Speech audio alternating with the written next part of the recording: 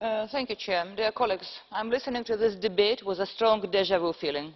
I was born in the Soviet Union, and when I was a child, I heard about anti-Soviet propaganda each and every day. If there were no meat or coffee, books or cars, we always knew who was guilty: Western capitalism and, personally, Ronald Reagan.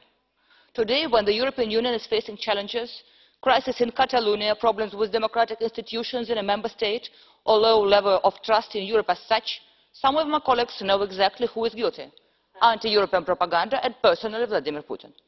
As a former journalist, I cannot agree with such a black and white approach. And the main solution I see in terms of counter-propaganda is honest, open and professional media.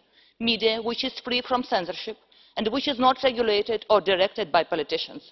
We should not make mistakes of Soviet leaders.